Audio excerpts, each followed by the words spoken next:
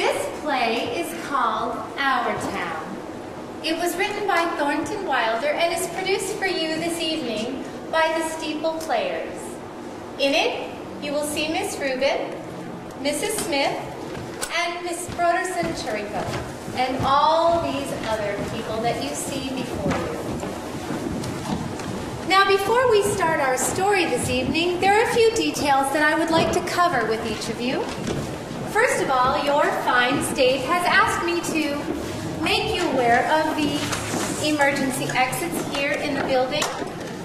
At the rear of the building, you'd want to go right back out those doors and over to the safety of the green. Not that there will be an emergency. This building's been standing an awfully long time. Second of all, if any of you brought a lozenge along with you this evening, if you could kindly unwrap it now, I'm sure our storytellers would be much obliged. Finally, it has come to my attention that many of you in the audience may be carrying telephones in your pockets. Remarkable. I can only imagine, however, how distracting that might be to our storytellers. So if you could kindly notify your operators that you're otherwise engaged for the next couple of hours, we would be ever so much obliged. Last, I'd like to thank the clergy and the congregation for allowing us to use this beautiful space to tell our story this evening. And now, for our story. Grover's Corners lies just over the Massachusetts border. Grover's Corners, New Hampshire. Latitude, 37 degrees, 34 minutes. Longitude, 42 degrees, 74 minutes.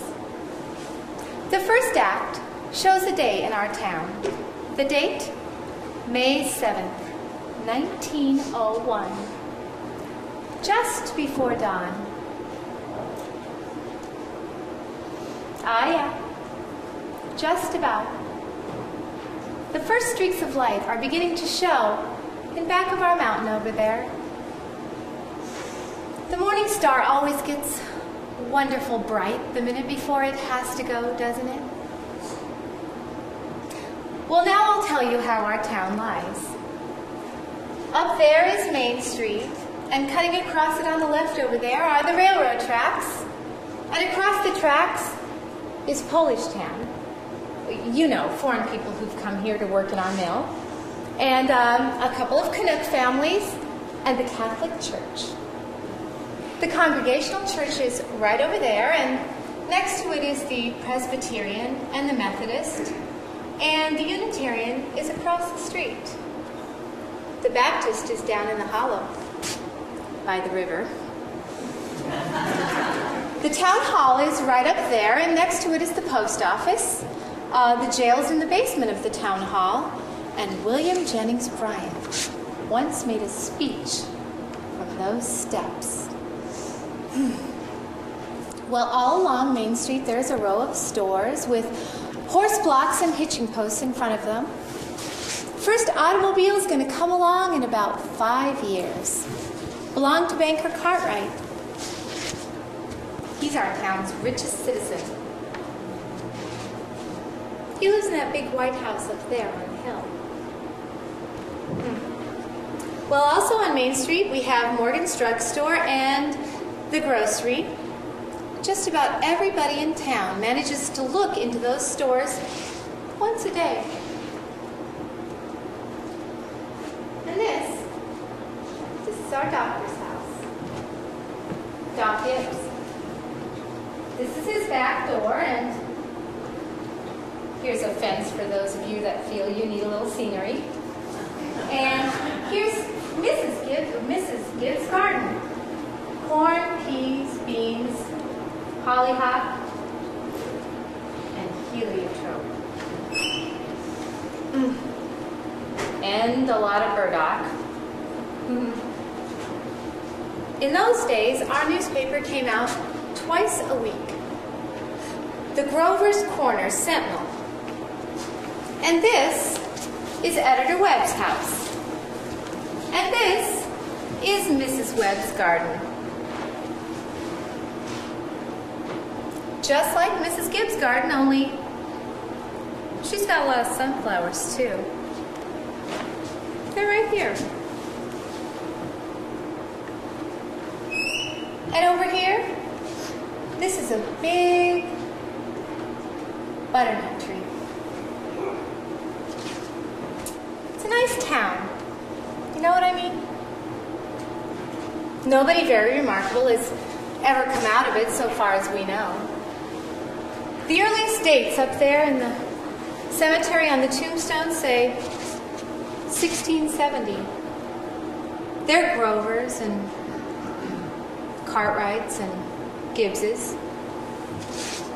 Same names as around here now. Well, as I said, it's early morning, and the only lights on in town are coming from a cottage over there in Polish Town, where a young Polish mother has just had twins. And over in the Joe Crowell house, where Joe Jr. is getting ready to deliver the morning papers. And down in the depot, where Shorty Hawkins is just flagged the 5:10 from Boston. Yeah, there it is. Of course, naturally, out in the country all around, there have been lights on for some time now, what with milking and so on, but townfolk, they sleep late. So another day has begun, and there's Doc Gibbs coming down Main Street, coming back from that baby case. And there's Mrs. Gibbs. She's coming down to make her breakfast. Doc Gibbs died in 1930. We named our new hospital after him. Mrs. Gibbs, she died a long time before, though. See, she'd gone out to visit her daughter, Rebecca, out in Canton, Ohio. Rebecca had married an insurance man, and Mrs. Gibbs had gone out to visit her, and she died there. Pneumonia. But her body was brought back here, and she's buried up there in the cemetery with a whole mess of Cartwrights and Gibbses and Herseys. See, she was Julia Hersey before she married Doc Gibbs over in the Congregational Church. In our town, we like to know the facts about everybody. Here's Mrs. Webb. She's coming down to make her breakfast, too. Ah, yeah. And there's Doc Gibbs. He got the call to go to Polish Town at 1:30 this morning. And there's Joe Crowell, delivering the morning paper. Morning, Doc. Morning, Joe. You like the paper now, Doc? Yes, I'll take it. Anybody been sick, Doc? No, pair of twins over in Polish Town. Joe, says here teacher Miss Foster's going to get married. Yes, sir, to a fella over in Concord. I declare, how do you boys feel about that? Well, it ain't none of my business, but I think if a person starts out a teacher, they ought to stay one. How's your knee, Joe? Oh, it's fine. I hardly even think about it anymore. But just like you told me, it always says when it's going to rain. What's it telling you today? Gonna rain? No, sir. Sure? Yes, sir. Do you ever make a mistake? No, sir.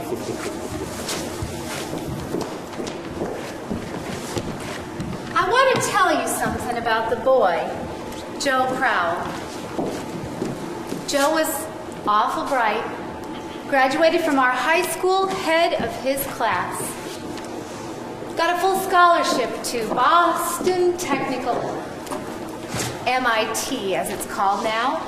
Full scholarship to MIT. Graduated head of his class from there too. It was all written up in the Boston papers. Gonna be a great engineer, Joe was. And then the war broke out. And Joe died in France.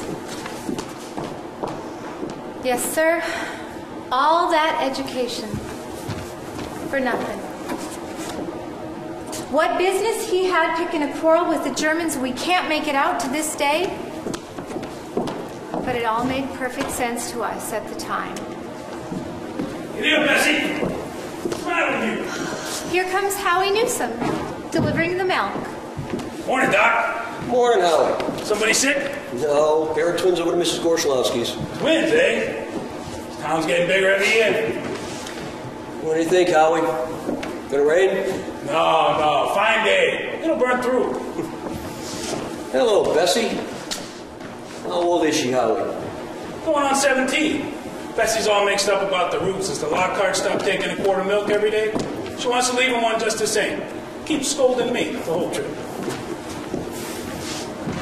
Well, good morning, Howie. Morning, Miss Gibbs. Doc's just coming down the street. Is he? You're a little late today. Yeah, something wrong with the separator. Don't know what it was. Children! Howie? Children, time to get up. George, Rebecca. Come on, Miss. Everything all right? Yes, easy as kittens. Well, sit down and bacon will be ready in a moment. You can get a couple hours sleep this morning, can't you? Well, Mrs. Wentworth's coming over at 11. I guess I know what it's about, too.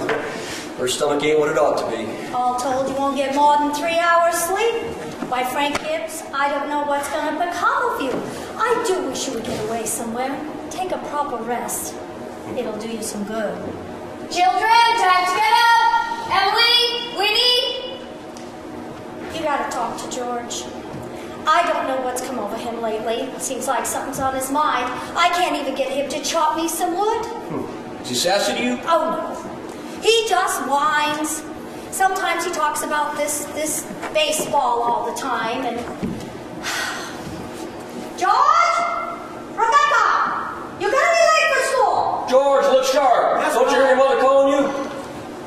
Winnie, you'll be late for school! Well, I guess I'll go to my office and take 40 winks. Good idea. Winnie, wash yourself good or I'll come up and do it myself! Mama, what dress shall I wear? Oh, now hush up with you. Your father's been out all night and he needs his rest. I washed and ironed the brown gingham for you special. Oh, Ma, I hate that dress! Oh, now, Rebecca.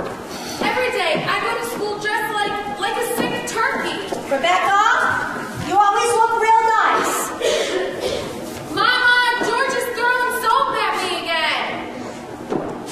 I will come up there and slap the both of you. That's what I'll do.